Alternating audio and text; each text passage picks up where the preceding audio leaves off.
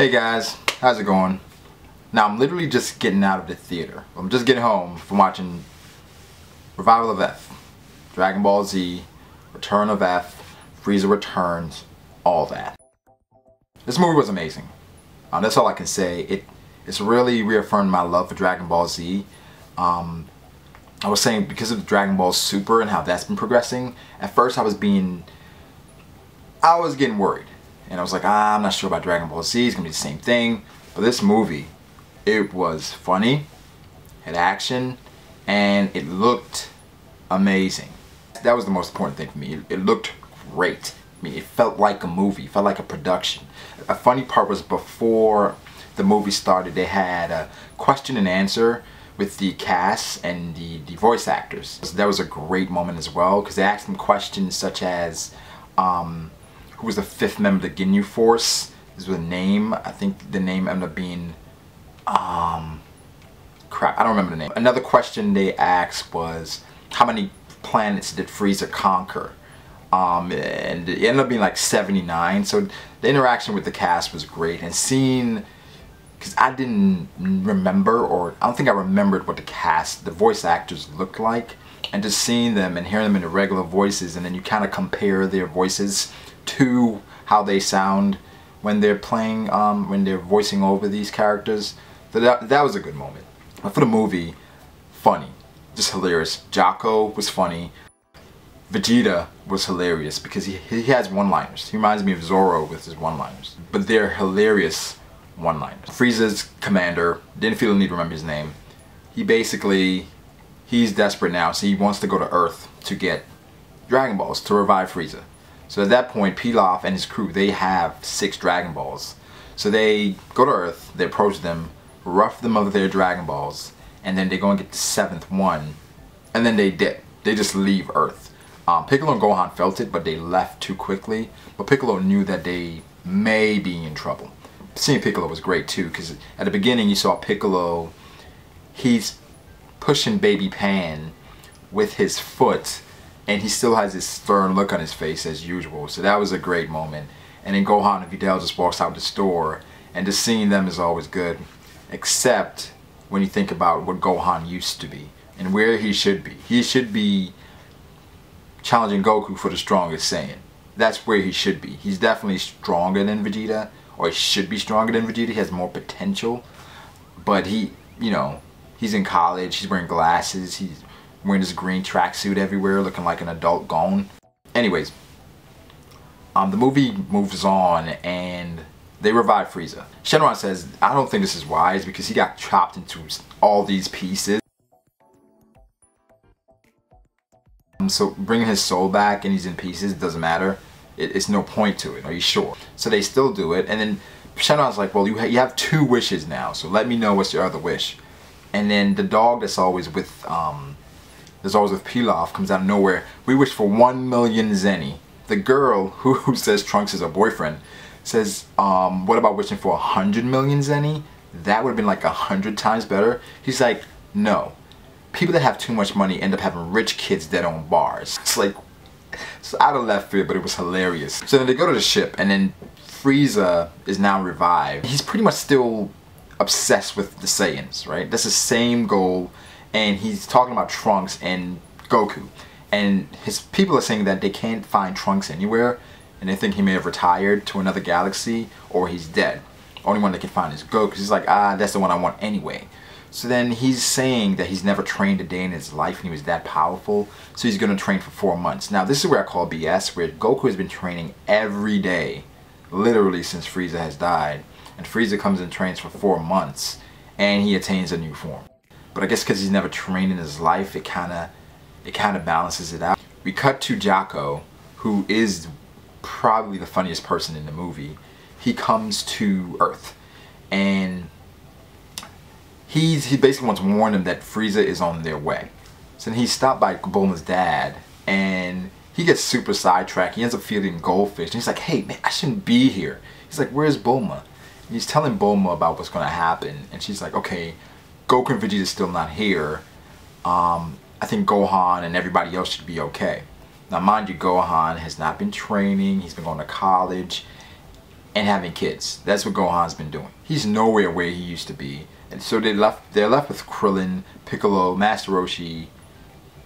I think that was it. And Jaco ended up fighting as well. So most of it was fodder battles, right? Where they're just showing the visuals off. They're showing Gohan. He's basically Great Saiyan Man without the suit, because he's not giving any fatal blows. He's just knocking him out, simple.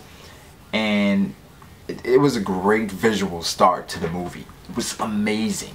Jaco, he's dropping his one-liners like, listen, man, suicide is something that we do not practice in the galaxy. I will not be going against Frieza. Bulma's like, come on, isn't that your job to do this type of stuff? He's like, yeah, but we don't do suicide missions. All the fodder is knocked out now, so Frieza gets a one-hit in on Gohan, just one hit, and then knocked him out.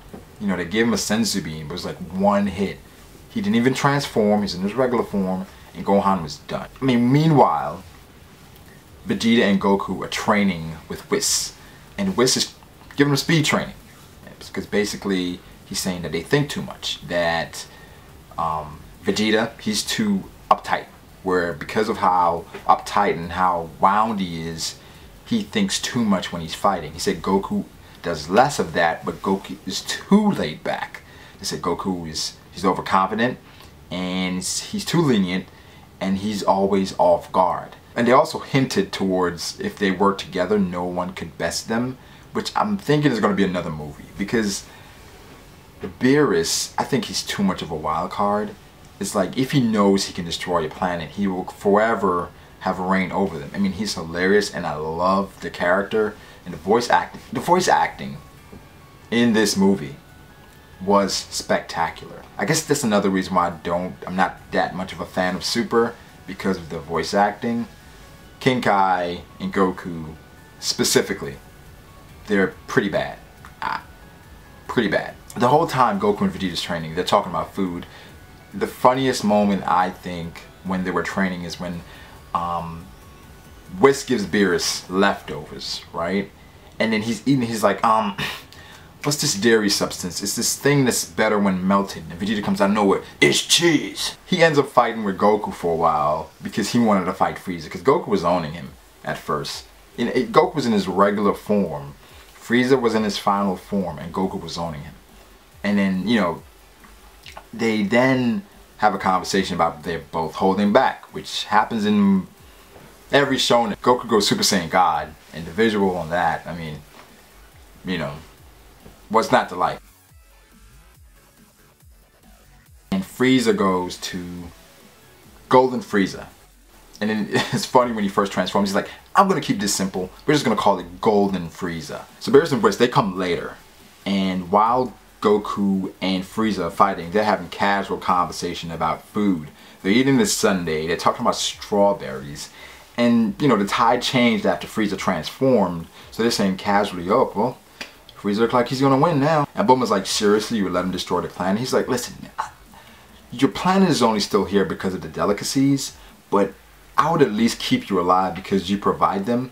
If you want to stay alive, just stay next to me. At the same time, the whole group just goes next to Beerus. Vegeta says it's his turn. And if Goku says, well, you just want to go because you see his weakness as well. And Frieza's like, please enlighten me. What's my weakness? So Goku's saying, basically you should have waited before you came to Earth. You should have tested yourself in that golden form before you just jumped down here. Goku starts besting Frieza because Frieza's run out of gas.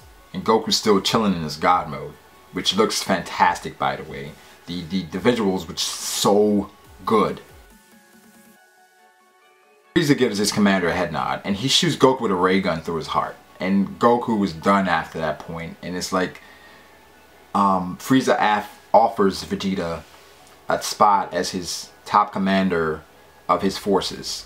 And Vegeta looks like he's thinking about it, but then he's like, no. What keeps me going is the rivalry between me and Goku. That's what keeps me going. So, thanks, but no thanks. So then Frieza's saying, you would say that to me? Because Frieza doesn't know how strong Vegeta is. And Vegeta just throws him off guard because Vegeta just goes God, Super Saiyan God mode. And Frieza's just in shock. And Vegeta, he had some epic moments because he just looks so beastly in that mode, and he was just owning Frieza. So then he beats Frieza, and then Frieza's like pounding the ground like, why is it happening? Why are things going this way? And at the same point, he puts his hands into the earth, and then he destroys the core of the earth, I believe, and then the earth blows up. At the same point, Beerus says, Whis, quickly, and everyone that was next to Whis and Beerus, they got teleported, or they got out of the earth before he got destroyed. Goku's saying that it was his fault, he should have destroyed Frieza when he had the chance, because basically the reason why he got shot with that gun is because he was telling Frieza to get out of here. You can come back, I'll give you a rematch, don't worry about it. So Goku, as usual, he's being too lenient. That's his problem. So then before it was mentioned that Whis he has a temporal time power where he can go back in time, and the max is 3 minutes. So they go back and they get back to the same point where Frieza is about to do the same thing, and Goku comes out of nowhere with a Kamehameha and just destroys Frieza. That was the end of F, apparently. I forgot to mention with Frieza, when he's in Hell, they have, apparently Hell consists of snow bunnies. Not snow bunnies. It consists of bunnies and teddy bears and happy things. That's Hell. Well, that's Hell for Frieza, I guess. I guess this was kind of hinting towards what Hell is, and that Hell is your worst possible nightmare. So for Frieza, his worst fear is happiness. So Hell for him was happiness. I thought it was interesting how they kind of threw that in there. It's a topic that would be debated for a long time. But we move on. So the Frieza's destroyed, and Vegeta's pissed. Because I guess when they go back, I think Vegeta was dead. So I guess when they go back, whoever was dead, they don't know anything about that time, the temporal time thing that Whis did. So he was just in the dark. He's like, why the hell did you do that? That was my moment to shine. You owe me. They let him know what happened, and then they have a good moment where it's like, they mention again them working together. And Vegeta's like, I'd rather die. And Goku's like, well, I'm with you. And then they're like, finally we agree on something. That's always a good moment, seeing them get along. I mean, that was basically it. Like I said, it's a funny movie. The action was great. The visuals were awesome. The voice acting was amazing. It was overall a great production. The whole time I was just so into it, and I was blown away. That's pretty much what I said. I was blown away by how good it was. My willingness to watch Dragon Ball Super has been, it's kind of been multiplied because of how good that movie was. And I know it was kind of breaking into the top 10 already in 3 days, because it's not showing everywhere. It's showing in select theaters, and you have to really search for it. So I ended up buying my tickets online like last night. So when I went to the theater, everyone was saying at the line, literally everyone had their phone out with their ticket on their phone, because everybody was saying, okay, I wasn't sure if it was going to be sold out, so I didn't want to take chances. Anyways, great stuff. I recommend it for everybody. If you're a fan of Dragon Ball Z or anime or anything in particular, go on and watch this. It will not disappoint. I'll say that. Like the video if you did. If you've seen the movie, you know, even if you haven't seen the movie, comment, let me know what you think. And please subscribe to my channel. Alright, thanks guys. Have a good one.